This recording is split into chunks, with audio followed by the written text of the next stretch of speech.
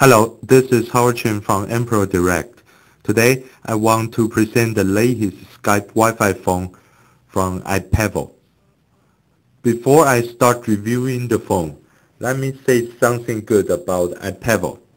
While big-name players such as GE and Philips are retreating from the Skype accessory market, IPEVO is the only one I know who still actively rolls out new products in US market. They should be recognized by their goodwill and the effort to serve the Skype industry. Now, if they can come up with a new DEC, PC-less, cordless Skype phone, or a PC-less USB to RJ11 Skype phone adapter, it would be even better. Okay, let's look at the product. This is the retail package. At the first glimpse, I was confused by the picture on the cover. Shouldn't the phone come with the charging cradle as IPEVO advertised? Yes, it surely does. On the back of the package, it mentioned charging cradle included. If I were the package designer, I would put the charging cradle picture on the cover too, because it is a very good selling point. But I can also fully understand they want to focus on displaying the phone. In the box, we have the menu, the phone, the charging cradle, the battery, and the AC adapter. Compared to our previous favorite Skype Wi-Fi phone from SMC, IPEVO's offering adding one charging cradle, but it doesn't carry the headset. If the IPEVO Wi-Fi phone has the similar functions, features, and performance, a price point between $140 and $150 range is reasonable. Let us take a closer look at the phone.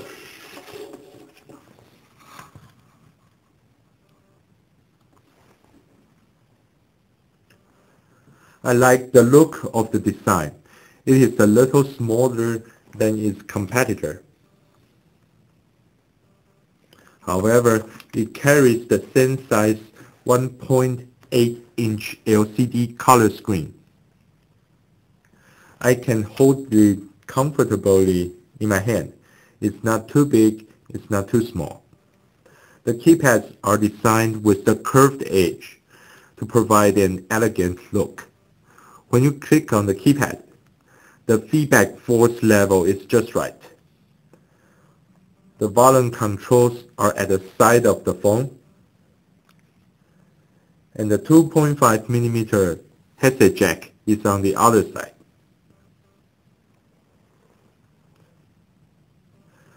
There is one thing to be improved. The navigation buttons at here is a little bit too small. When I try to navigate to the left or to the right, I might hit the button around. Let me run through the basic functions of the Skype Wi-Fi phone just in case this is the first time you have looked at one. The phone has the Skype program built in and can let you conduct Skype calls without using a PC. What you need to do is to make the phone connect to your Wi-Fi network, sign in your Skype account, and you can walk around in the Wi-Fi range and do the talk. The phone supports WEP and WAP security settings. However, it does not have a browser built in to handle the web-based login process. Therefore, you cannot use the phone in a paid hotspot or some hotels which force users to use web-based sign-in process. Let me charge the phone and I'll come back to finish my review after it is fully charged. Okay, the charge is done. It is recommended in the user manual to perform a 3 to 5 hours full battery charge before the first time usage. When you turn on the phone, you need to connect the phone to the Wi-Fi network and sign in your Skype account. But after the first time usage, you can have this process saved in the phone and you can do that automatically for you. Just be aware, if you have more than 500 contacts in your contact list, the phone will take a very long time to finish the contact downloading process. How about the sound quality? I think it is acceptable.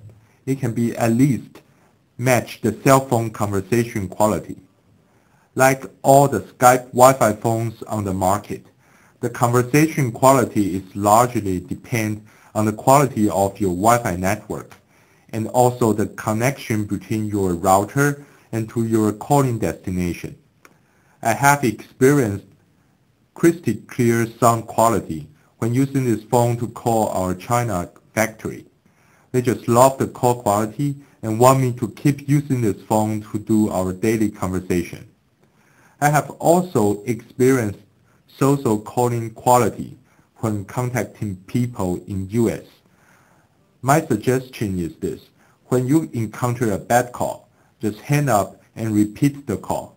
Skype might route you through a better connection and solve your connection problem. Or you can check out the following website and ask the call receiver to perform a technical check on the connection quality. You might find some hints reflecting the call quality. One thing which I need to perform further investigation is on the battery life. When comparing the spec, the IPEVO Wi-Fi phone carries a 3.7 volt 900 milliamp hour lithium-ion battery, while the SMC phone carries a 1200 milliamp hour lithium-ion battery. Supposedly, the IPEVO Wi-Fi phone should have a shorter talk and standby period. However, on paper, it offers a similar usage time. Maybe its miniature design has helped to save some power consumption. Maybe two companies have their testing done in different testing conditions. I need to perform my own test to find out the result, and I will post the results on my blog.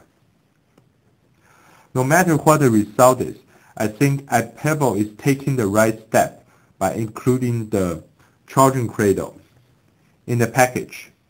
With this cradle sitting on the desk, people can better organize the cables and are more likely to put the phone back for charging. In the end, you might not notice the difference of the battery life because it is always in fully charged mode. Okay, here is the conclusion about today's review.